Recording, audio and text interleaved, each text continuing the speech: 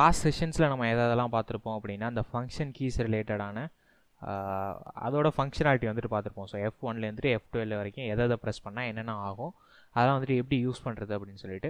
So அதிலே வந்துட்டு ஒரு சில பேலன்ஸ் வந்துட்டு வச்சுருந்துருப்போம். லைக் டிராஃப்ட் செட்டிங்னா என்ன அப்படிங்கிறத நம்ம வந்துட்டு சொல்லலை. ஸோ அதுலேருந்து நான் என்ன பண்ணுறேன் அப்படின்னா கண்டினியூ பண்ணுறேன்.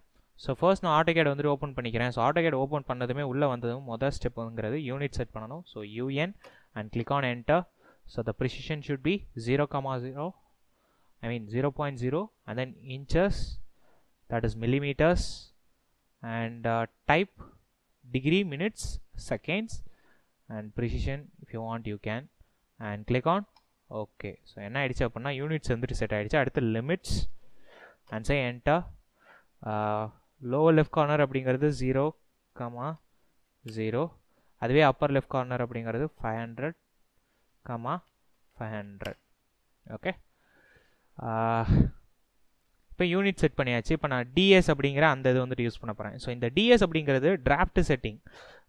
F1லேருந்து F12 வரைக்கும் நிறைய ஃபங்க்ஷன்ஸ் வந்துட்டு யூஸ் பண்ணோம். இப்போ அதில் இருக்கிற ஆப்ஷன்ஸ் எல்லாத்தையும் நான் சேஞ்ச் பண்ணணும், அதில் இருக்கிற செட்டிங்ஸை மாற்றணும் அப்படின்னு நான் நினைக்கிறேன். ஃபார் எக்ஸாம்பிள் இப்போ நீ இதிலே பார்த்தீங்கன்னா ஒரு கிரிட் பேட்டர்ன் வந்துட்டு எனக்கு இதில் தெரியும். எனக்கு இந்த கிரிட்டுக்குன்னு ஒரு சைஸ் வந்துட்டு இருக்கும். ஸோ ஃபார் எக்ஸாம்பிள் இதிலே எனக்கு ரெண்டாக பிரிக்க முடியும். இது எனக்கு வந்துட்டு என்னது மேஜர் கிரிட், உள்ளார இருக்கிறதெல்லாம் வந்துட்டு மைனர் கிரிட். சின்ன சின்ன கிரிட்டாக இருக்குல்ல, இதெல்லாம் வந்துட்டு மைனர். இதுக்கு ஒரு சைஸ் இருக்கும். இந்த மேஜர் கிரிட் அப்படிங்கிறது ஒரு சைஸிங்கில் இருக்கும். ஸோ இந்த சைஸிங்கெல்லாம் நான் வந்துட்டு சேஞ்ச் பண்ணணும் அப்படின்னு நினைக்கிறேன். ஏன்னா நம்ம ஸ்னாப்பிங் ஆப்ஷன் யூஸ் பண்ணிவிட்டு வரையும் போது நமக்கு என்ன ஆகும், ஸோ இந்த எண்டு டு எண்டு பாயிண்ட் தான் வந்துட்டு கனெக்ட் ஆகும். லைக் நான் ஒரு லைன் ட்ரா பண்ணும்போது from here to from here to here and here to here, இந்த மாதிரி தான் வந்துட்டு எனக்கு என்ன ஆகும் அப்படின்னா கனெக்ட் ஆகும்.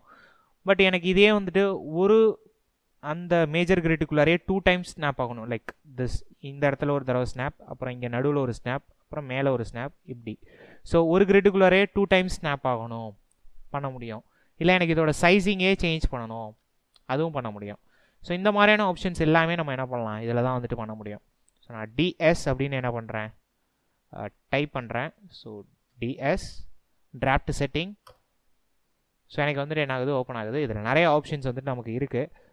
இதில் வந்துட்டு மெயினாக தான் நமக்கு 4 தான் வந்துட்டு நம்ம என்ன பண்ணணும் அப்படின்னா பார்க்கணும். Like snap and grid option, polar tracking, object snap and 3D object snap. So அடுத்து இருக்கிறதெல்லாம் வந்துட்டு சும்மா ஜஸ்ட் லைக் தட், நம்ம அதை சேஞ்ச்லாம் பண்ண மாட்டோம். ஜஸ்ட் என்ன ஆப்ஷன் அப்படிங்கிறத பார்த்தா வந்துட்டு போதும். Okay, so first I will start from the snap and grid option. So இந்த ஸ்னாப் அண்ட் கிரிட் அப்படிங்கிறது நான் முதலே சொன்ன மாதிரி கிரிட்ஸை வந்துட்டு கண்ட்ரோல் பண்ணுறதுக்காக உள்ளது. இப்போ எனக்கு ரைட் நோ இந்த கிரிட் ஸ்னாப்பிங் பொசிஷன், அதாவது நான் ஸ்னாப் ஆகும்னு சொன்னேன்ல, எனக்கு வந்துட்டு எக்ஸில் வந்துட்டு 0.5 அண்ட் ஒய்யில் 0.5 அந்த டிஸ்டன்ஸில் வந்துட்டு இருக்குது. எக்ஸாக்டாக இது என்னோடய கிரிட்டோட சைஸிங்கோட என்ன ஆகுது, மேட்ச் ஆகுது. 0.5 இங்கேயும் 0.5. கிரிட் ஸ்பேஸிங் அப்படிங்கிறது இதுதான்.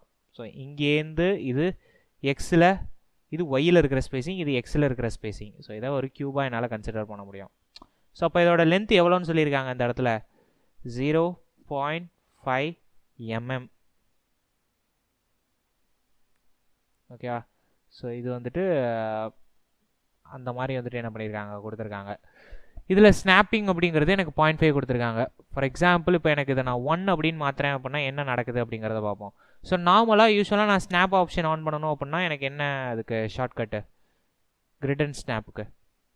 ஸோ கிரிட் அண்ட் ஸ்னாப்பில் வந்துட்டு ஏதாவது வரையணும் அப்படின்னா எதர் நம்ம இங்கே போயிட்டு ஆன் பண்ணலாம். எனக்கு கிரிட் அண்ட் ஸ்னாப் அப்படிங்கிற ஆப்ஷன்ஸ் வந்துட்டு இருக்கும். எனக்கு ஸ்னாப் மோட் ஆன் பண்ணுறதுக்கு F9 ப்ரெஸ் பண்ணணும். ஓகே, ரைட் நோ நான் F9 ப்ரெஸ் பண்ணேன் அப்படின்னா பேக்கெண்டில் ரன் ஆகிட்டு இருக்க சாஃப்ட்வேர் வந்துட்டு என்ன ஆகிடும், கட் ஆகிடும். ஸோ அதனால் நான் என்ன பண்ணுறேன், F9 இங்கேருந்தே ஆன் பண்ணிக்கிறேன். Line command.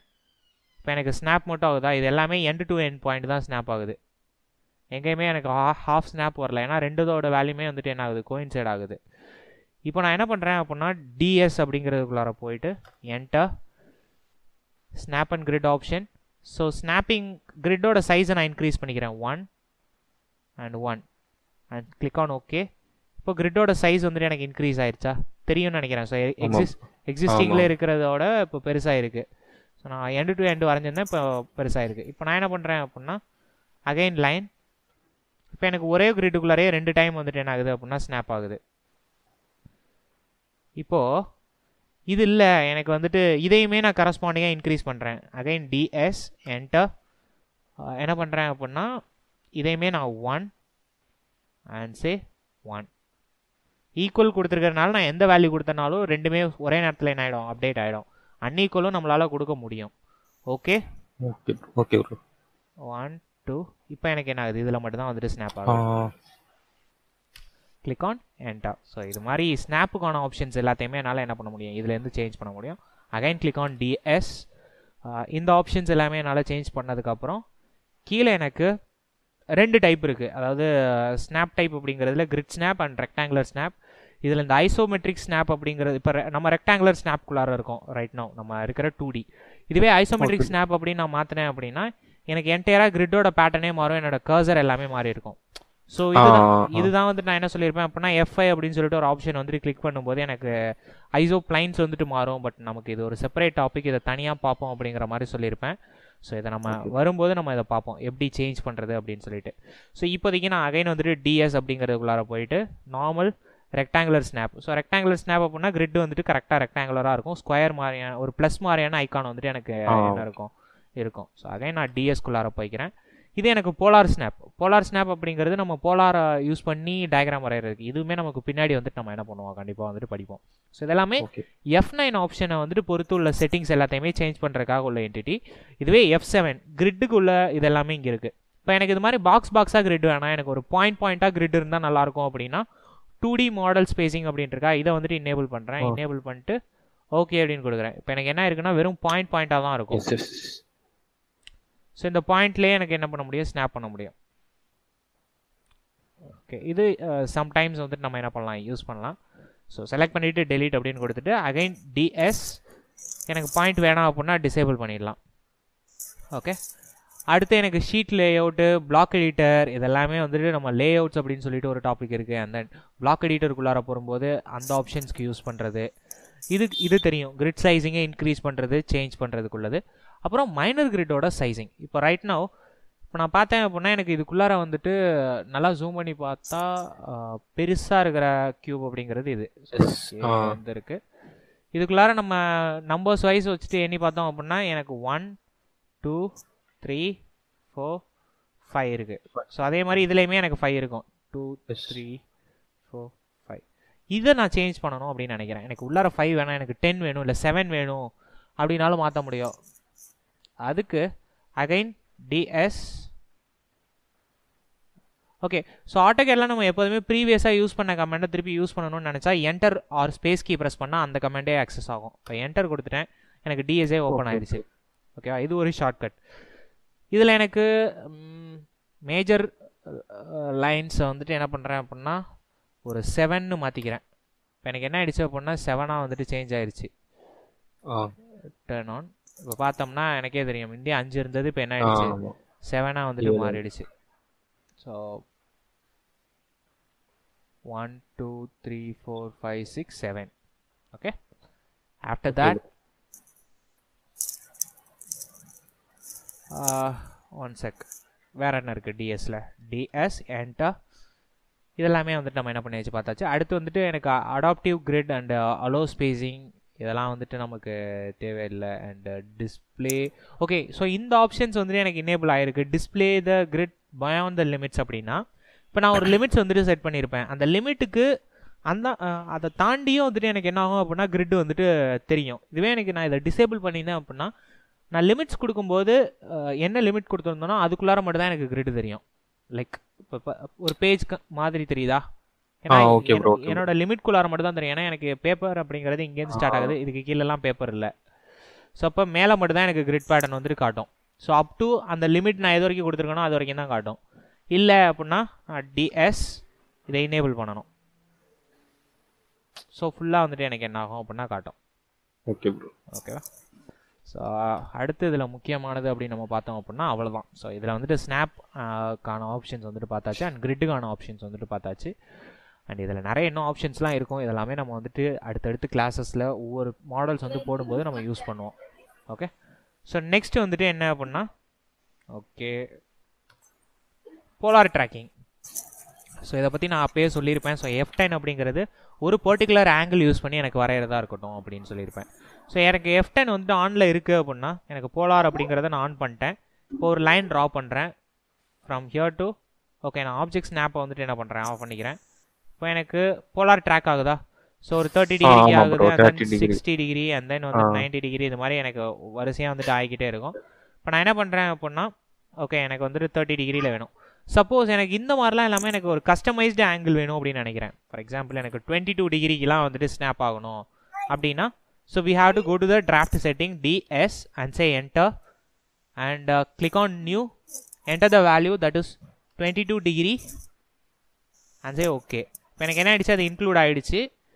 இப்போது எனக்கு ஒரு லைன் நான் வந்துட்டு இங்கேருந்து ஸ்டார்ட் பண்ணுறேன் அப்படின்னா எனக்கு ஸ்ட்ரைட்டாக போகும்போது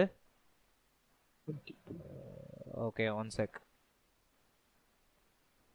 22 கிட்ட ஸ்னாப் ஆகுதா க்ரீன் கலரில்? ஏன்னா நான் அங்கே வந்துட்டு கிரியேட் பண்ணியிருக்கேன்.